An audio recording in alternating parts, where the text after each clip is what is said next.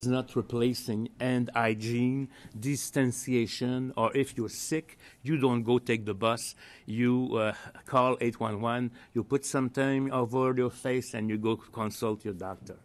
But as we're going to be more people outside, actually, as it won't be easy to have a 2 meters distance everywhere, especially in bus or metros, or even when you go to grocery. What we will suggest you is to use a mask, which is we call a cover of the face. We have published, I would say, a 2-side pamphlet in English and in French.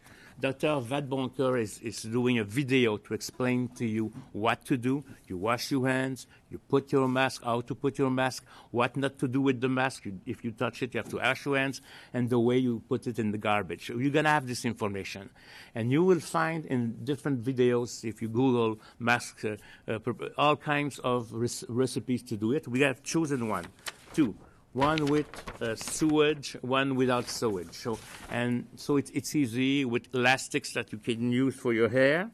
You can use them with I would say, a piece of cotton. It's nice to be at 2 sides pieces, something that you can have some hair in between. It's easy to do. You put it in your face and you use it. But don't forget, I'm going to be a crazy guy, always repeating the same thing. Wash your hands, keep your